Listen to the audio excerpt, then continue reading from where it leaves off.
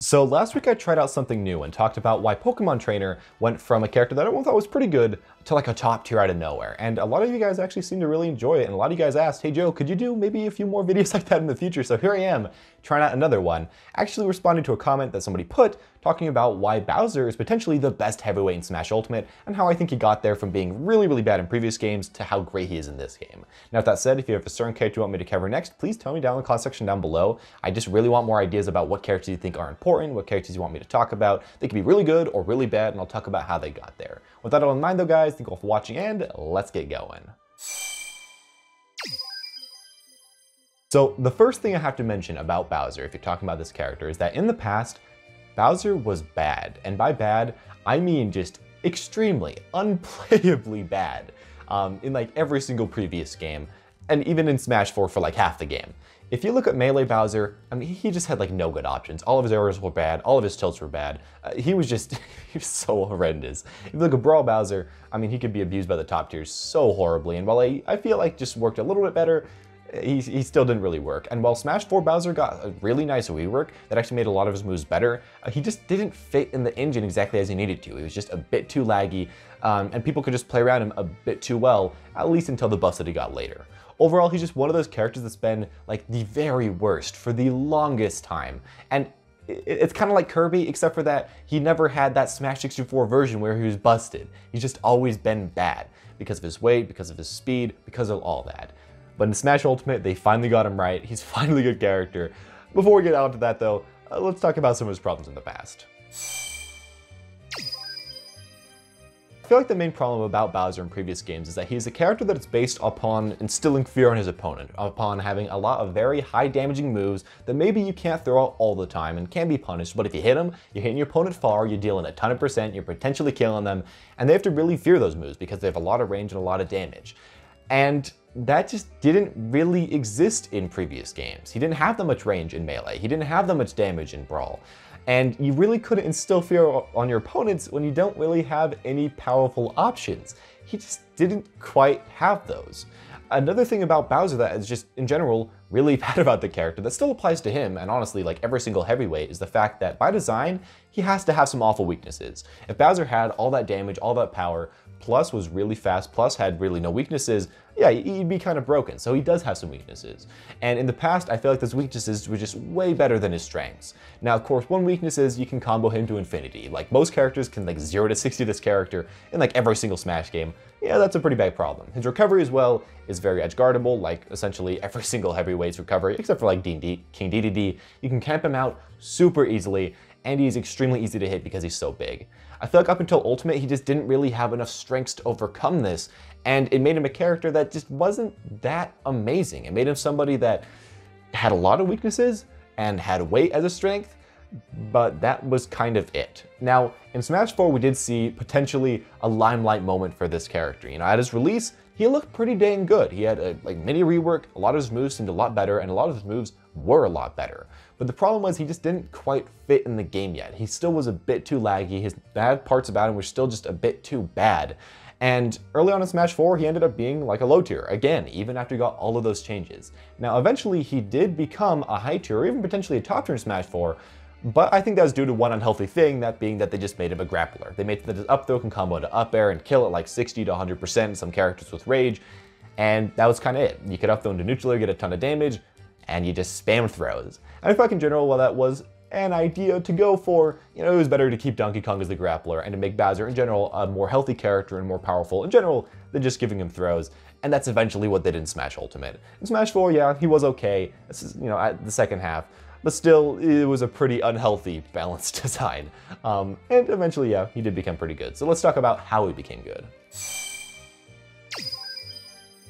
I feel like the first way that Bowser became actually good in Ultimate is by making him a lot less clunky. Now, he's always been actually relatively fast, at least in Smash 4, as far as movement speed on the ground, and his airspeed isn't, you know, absolutely horrendous, but he just felt very clunky, mainly because jumping took forever and landing took forever, and a lot of your moves just had way too much end lag. So if you tried to get off the ground, well, you were just in huge trouble, because you'd have to land, and your opponent can punish you the second you have to get next to the ground, or you have to use your double jump, and then your opponent can punish you in the air. It was really, really difficult, and just made it really easy to pick on this character. In Ultimate though, with a 3-frame jump squat change, For all the heavyweights, that helped them so much. You can't even believe how much that helped them. But for Bowser especially, it made so that you could actually use his aerials. And with many of his aerials being buffed, and aerials just being in general better in this game by being a lot more safe, yeah, you know, Bowser could enjoy that. He went from somebody that just had to always be on the ground, always had to use tilts, always had to use grabs, to one that could actually jump.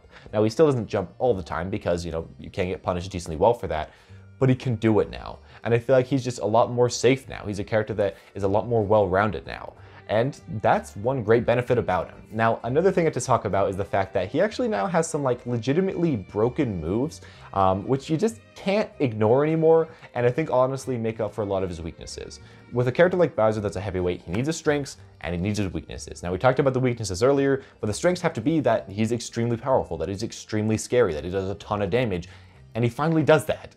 With Bowser, I mean, he has some moves like Down Smash, which does a ton of damage, has a ton of range, kills super early. He has his armor on all of his moves now, which can be kind of dumb. His forward tilt does way too much damage and kills super early. Up tilt also kind of godlike now. All of his aerials are actually usable now, which is great. And Flame Breath, for some reason, is just so busted. It does like 40% and is safe on shield. I don't know why. You can't jump around it, but yeah. Overall, yo, that move, low-key kind of sick. And adding those moves alone, that made him a lot better. That made him a lot more consistent, a lot stronger. The thing, though, that I feel like was the most busted move added to this character, or most two busted things about him, is just his out-of-shield options. Now, a problem about pretty much every single heavyweight, except for Bowser, is that if you get them into their shield, I mean, they're just kind of screwed. They don't really have way too much out of it. They can jump and maybe go for like a down B if they have a counter like King K. Rool or Nair, but it's usually too slow and you can kind of be punished out of it and very easy to see. With Bowser, though, if you hit his shield, he will just up B you and deal 20%. Or if you jump up in front of him, then he will just jump side B you, and then there's 20%. And these things come out like almost instantaneously, are super hard to punish, and yeah, they make so that essentially you just can't jump on his shield. That used to be one of his main weaknesses, and now it is one of his main strengths. It makes it that you have to be very patient versus Bowser, so that you just can't go balls to the walls, jumping on him all the time like you used to in the past. And so that you actually have to respect the character. And this is so important because it makes so that you have to respect him. You can't play way too close all the time. You have to play kind of more in the mid-range against him, and that's where all of his aerials hit, that's where all of his tilts hit, that's where the flamethrower hits. And as you see, you put that all together, and it makes him so much better. You can add that to the fact that his speed is much better in this game, to the fact that he's still super heavy in this game and super hard to kill. And when you put all of that together, you got yourself a character that just seems a lot more balanced, that can do a lot more things, and that has some busted out of shield options. I feel like Bowser has just become a much more scary fighter because in general, he is stronger. He's not a character that you just have to avoid his grab all the time and you'll win, and if you get grabbed, you lose. He's just, you know, actually good in multiple ways now and strong in multiple ways now. And that makes him very stressful to play versus because he is so powerful and because he is so heavy. And this makes it that, you know, if you make one mistake, at like 70%, you're probably gonna die. While Bowser can make like 5 mistakes, not die. Maybe he's gonna take a lot of damage, but not die, potentially make it back onto the stage. He was something at like 60, maybe a smash attack, you're gonna be dying with all that rage. And yeah, that makes him so stressful to play versus, and mainly makes him really great for tournament nerves. I feel like this is one of the most important things about the character that really nobody talks about. It's very stressful to play versus Bowser because you could die at any point. You could just disappear at any point, all that effort, gone. And yeah, that's the benefit that we can't ignore. That's a benefit that didn't really exist in previous games. Even with, you know, the up throw up air, you could play around that. It wasn't really way too scary. But now he has so many different things put together that he is really scary, that you really don't want to see him way too much in tournament, because if you do, you might just get cheesed out of his stock. You might just be outplayed out of his stock. You might just be way above your opponent and then just disappear. Yeah, he can definitely do that now. I feel like overall, Bowser is just a well-rounded character now. He's somebody that has many, many strengths and many, many weaknesses, and he's just kind of in the middle, and with that, he's kind of shown up as a high-tier type of fighter. He's not somebody that's, you know, necessarily way too busted, but he is really good.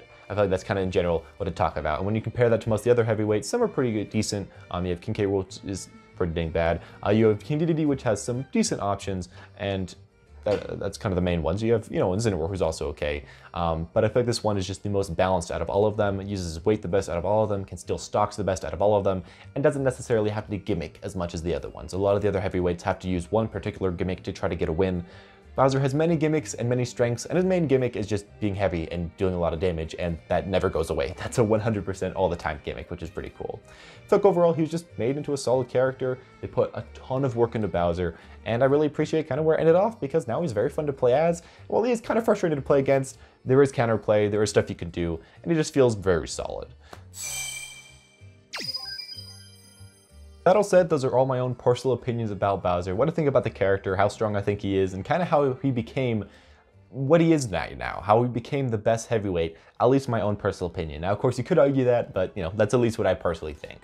With that all said, though, guys, if you guys enjoyed, make sure to leave a like and tell me down below why you think Bowser's so good right now, / if you think he's actually maybe not as good, and what are some of his weaknesses that I kind of ignored.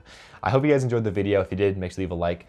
Tell me down below as well what you'd like to see in the next video, and click on the top right of the screen right now for a card for a playlist of more of these videos, as I will be releasing more as the time goes on. With that all said, guys, subscribe to see more like this, and have a smashing day.